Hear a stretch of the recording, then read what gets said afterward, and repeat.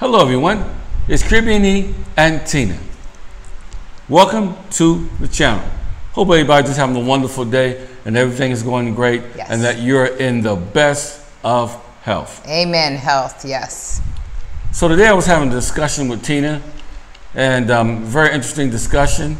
Yes, about how we keep seeing all these videos and people, whether it's a vacation video, YouTubers or whatever, that just seem to portray DR in kind of poverty. Just, it's ridiculous. Like, I literally get texts every now and then from our friends who think that whenever there's a rainstorm or the wind blows the wrong way, we're going to get blown off the earth because we live on a dirt road in the middle of nowhere with an aluminum roof, and that couldn't be further from the truth. I do not live in a shack.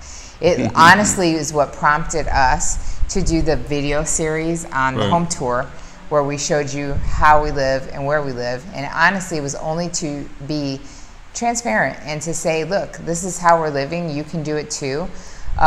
We hope that people will look at it and realize that you can live very well out here for very little money. Right, and also the dollar's really strong right now. I think it's 55 this morning.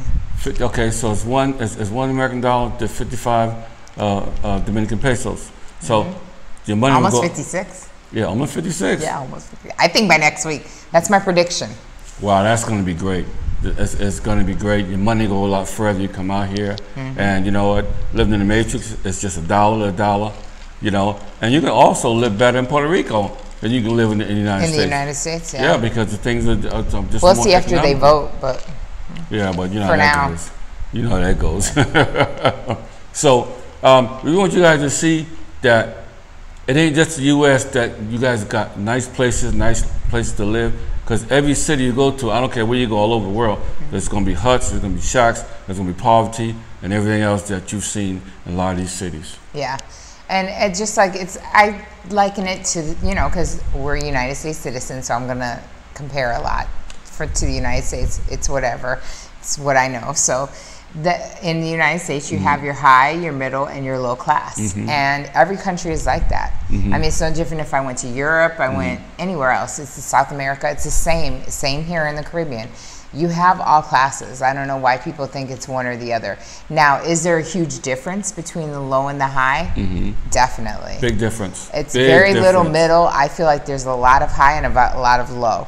But is there a middle class? Of course there is. And I love that, you know, we live in a kind of a mixture of it. It's like you can go a certain way this way and you're going to kind of be in a lower end community. But then by no means where we live and have, you know, you work so many years to gain money and put away and save and get your retirement. Would I put you in like worse than what we were living in? Right. I would never do that. Right. But even some Dominicans that I see sometimes, I talk to them, whether they're from the States or whether they're here, I told them, I said, well, I moved from the United States to here. And they said, you moved from there to here? Are you sure? And they look at me like, are you on drugs? Or did you fall and hit your head? Because they can't believe it. But when you stop thinking about it, the Dominicans that are living in the United States right now, they paying all those high costs out there that they wouldn't have to pay if they was here. So they go out there and make that money, come back in here, and you retire well off the money you made in the United States. And I think that they've made strides here. Like our building is very new, very modern. So we have new appliances and things like that.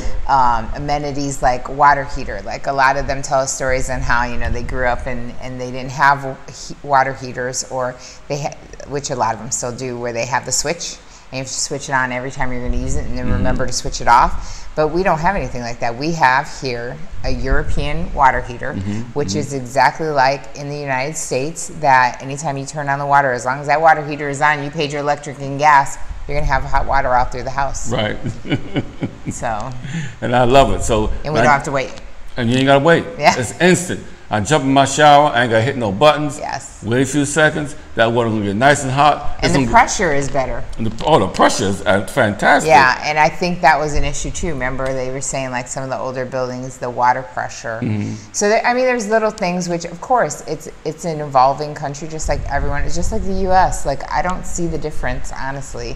In Puerto Rico too, like before how it was in the 60s and 70s is now how you all are living in 2020. Let's be clear. Right. So just like everything evolves and gets better, and there's new improvements, and the water systems and things like that are all done differently. Now here, yes, you still see remember the electric lines? They're always hanging low, and they're always repairing that. Some streets, That's kind of freaky. But then, you know, you have a lot of power outages in Puerto Rico too, just like you have in the DR, more in Puerto Rico now because of their infrastructure, but I digress.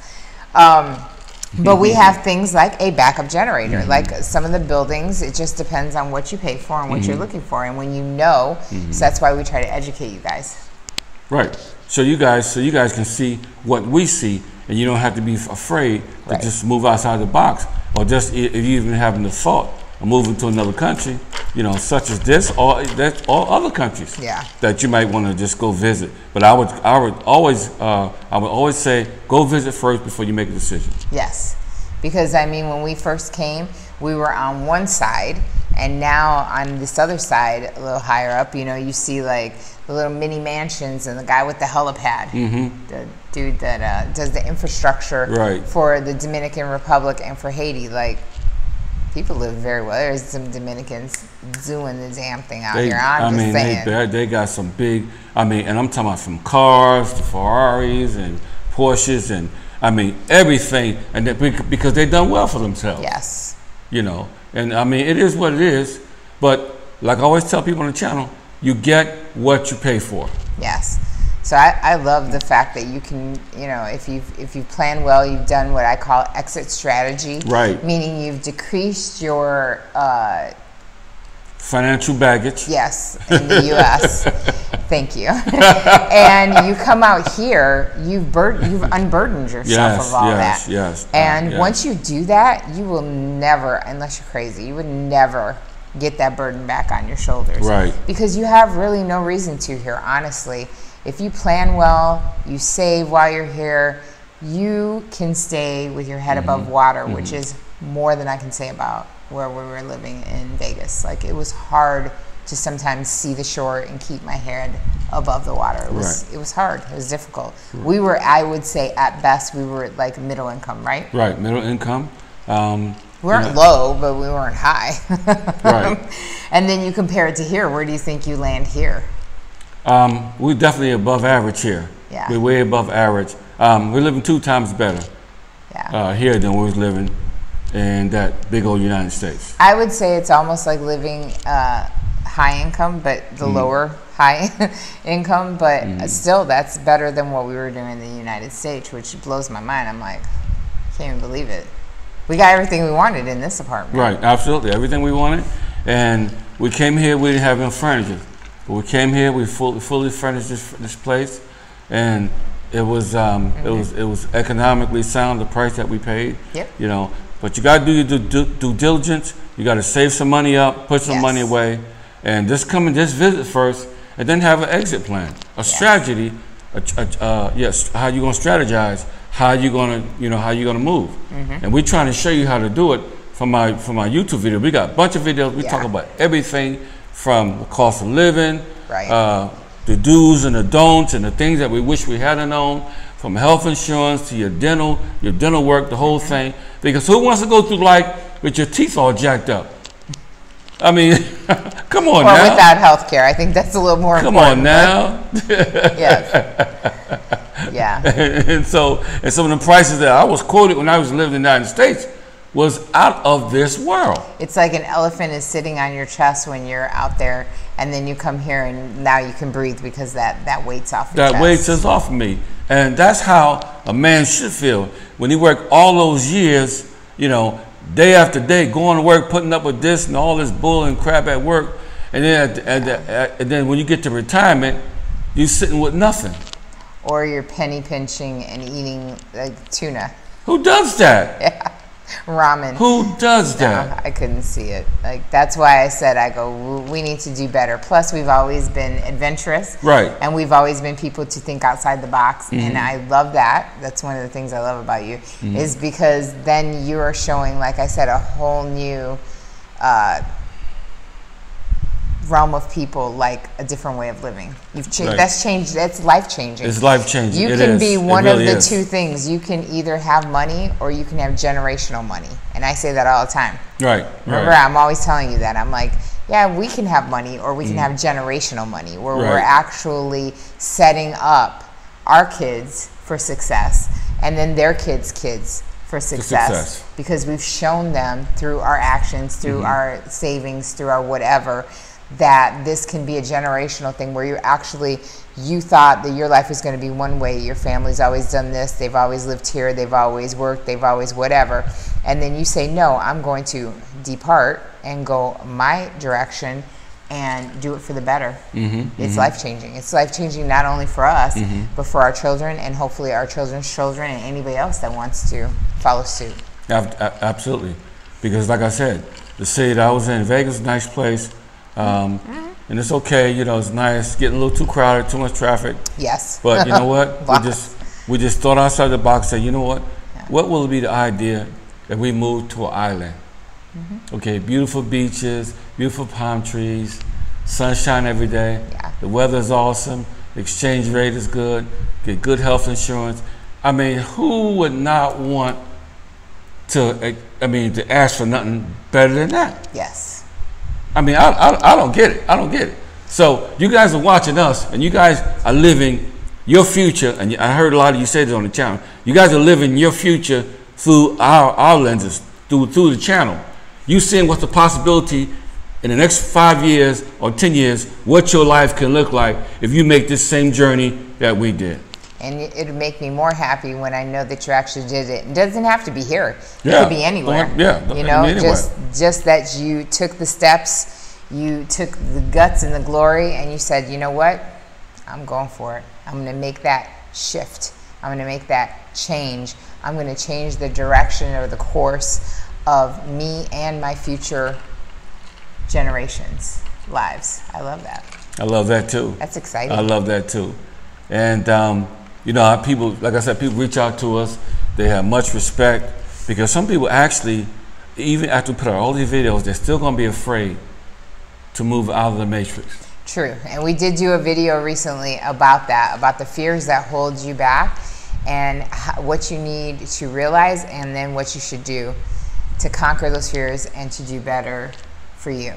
And I mean, I call him the mythical creature all the time. I'm like, you're like the unicorn, right? I was like, the guys at your work and our friends and some of your family members, I'm like, you're the dude they talk about. Like, they huddle up and go, yeah, you heard about that one guy? That one guy that got away and he retired in a Caribbean. They're like, that's a lie. That didn't happen. And they're like, no, I'll show you. And they pull up your YouTube. They put YouTube videos. And it said, that him? Yeah, look how he's living. Look how he's living. He's living large. And see, and then they get fearful because. But it gives them hope, some of them. Yeah, but they also, some of them get fearful because it's like, wow, you know what? And they're happy for you. But then some people ain't happy for you. And then some people, I was like, wow, I wish I could go with him. I wish I could have made that journey. You got a few more years, whether you work from MTA in New York City, whether you drive the subway, whether you drive whatever you drive, no matter what job you got. And I know you guys know, like I know, that New York is a high tax state. They will tax you to death. And after you come New Jersey, then from New Jersey, we go all over to California, where they will tax your brains out. Okay? So it's just tax. And since this coronavirus hit, I think at some point there's gonna be more taxes. I hope not. So we don't know how. We don't know how that's going to end up. But I will say this: always make sure, because we get this a lot on the channel, where people are like, "What about jobs and this and that?" I will tell you, you do not come to a place like this to look for a job. You come to a place because that's you still being stuck in that mentality. Think outside the norm. The world has shifted. Right. The world has changed because of this pandemic. Right. Jobs that were no longer pertinent, or that were pertinent, are no longer. ways of making money are no longer. So you almost, like I told the kids, I was like, you may have to kind of shift and evolve your thinking to get you to a place where you can be self-employed, where you can be working remotely, where you can do what you have to do to bring that US dollar. Because what you want is you want to bring that US dollar here to maximize your savings. Pay in pesos. Get that money, keep it in your account. You see what I'm saying? Exactly. So that, I mean, that's a huge thing. So that's why I say you got to be clear that, you know, you can do it, but there's things that you have to remember. We go through these hints, we go through these issues, we go through these steps with you on the YouTube channel. And throw these jewels at you. Gems. You get here, you let your money make money for you. Drop those pearls. Boom. Drop Get them it like pearls, it's hot. Put them in your pocket. Store them up. So I was watching J-Rod the other day, and kudos to J-Rod. What's up, brother? And he's saving up his coins because he decided that he's going to move to this country. Yes. When he gets up on his feet, when he gets situated, he's going to be moving here. Yes. You know, probably Santo Domingo. But yes. Yeah, probably Santo Domingo. But he's going to move here. A lot of people have made the transition. Like I said before I even left the United States, I did a YouTube video, and I found out that over 100,000 people from the Matrix moved to this country. And I was like, where are they? Yeah. They're all over the place. Honestly, but you know what? Yeah, they are, and they're in big concentrations, and I kind of like not being in that concentrated mix. Yeah, me too. I didn't come here to live with people from the U.S. If I did that, I would be still in the U.S. I came here to live amongst my fellow Hispanic people, my Latinos, my Latinas. Soy aquí porque yo quiero. Hola, ¿cómo está? Yo quiero vivir aquí. So I came out here to live here, like to really live. Like I didn't come out here to be American in the DR. I came out here to be in the DR. So. Right. We love it here. We respect the culture, and you know what? Yeah, it's going to be, you know, difficult. It's going to take you a little bit to get up on your feet when you get here. But once you get up on your feet, and what's going to really help you get up on your feet, if you watch the videos. Yes. And you study the videos. Okay? And because I know a lot of people call and say, well, you know what? What's the cost of living out there? Well, we did a video on that. Check it out. We did a I have 5 questions. I have 5 videos. So it's getting, now we have to start charging people for the time, because now we have to go back over and over again. Right. Well, some people require a little bit more in-depth answers to their questions. So I get it. And time is money. Money is time. You better believe it. We have a website for that. Yes. We have a website for that, and but it can be done. I mean, like, people always think the negative before they think the positive. You have to remember that you can do it. You have to put your mind on success. You have to say failure is not an option. I used to tell my kids all the time. I was like, we're Mary Annie's. Failure is not an option. It's not even in our name. We strive. Right. We win. You can get out of a hole quicker if you don't dig it so deep. I used to say that all the time. I'm like, so there's things you got to do. Start planning. Planning will build the foundation. Then getting everything set, having that exit plan, doing all those things puts you topper of the hill, easier to jump out that hole and get on with your life. I couldn't have said it better myself, Tina. I could not have said it better myself. So, like we always say on the channel, in the meantime, between the time, always remember, life is to be enjoyed. Yes. Continue to hit that subscription button. Please. Notification. Yes. Share us on social media. Thank you to all the patrons of the channel. And for you, those of you who have not yet to patron us, all the information is always at the beginning. Thank you in advance. And thank you again for John Hastings for making that donation, and all those that are donating. And Ramon. And Ramon, and whoever that's donating. Etc.